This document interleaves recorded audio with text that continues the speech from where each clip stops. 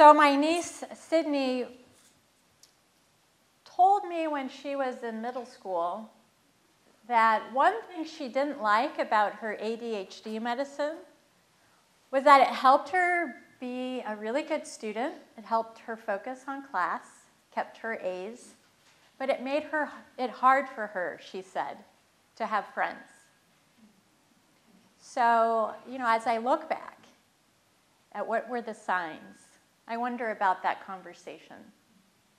She was sitting in the back seat of the car, and we were driving up the highway. And that was kind of the end of that conversation. I also remember being at a family reunion, and by that point, we knew that my child lives with anxiety and depression and was getting support.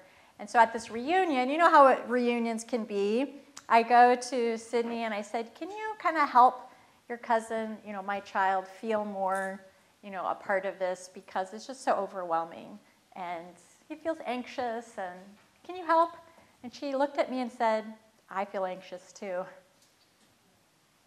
And she walked away. That was a sign. But we never, ever want it to be one of ours. And so I encourage you to pay attention to those little things. Could be big things. And the good news is that now that we know, now that we've heard God's call, we are preparing ourselves to save lives and to nurture, our own mental health. I wanted to share with you one of my favorite definitions of mental health, as I've done this work over a decade. Comes from the World Health Organization. And so you can find it on their website. And as I give it to you, you'll probably see why I think it's so great. Mental health is a state of mental well-being that enables people to cope with the stresses of life. So mental health is what allows us to cope with the stresses of life, realize their abilities, so live into our full potential, learn well and work well, and contribute to their community. It's mental health that makes all of that possible. It's an integral part of our health that underpins collective abilities to make relationships, make decisions, to shape the world. And this is my favorite part. Mental health is a basic human right. Mental health is a basic human right. And as people of faith, I offer you this.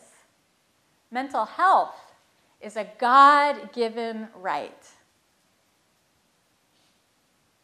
Mental health is a God-given right. And so this is an opportunity for us to be advocates for mental health justice as people of faith.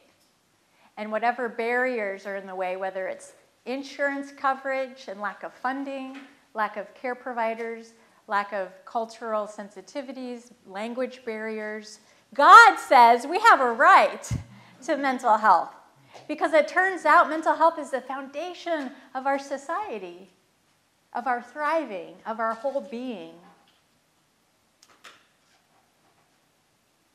So that is the definition I offer you.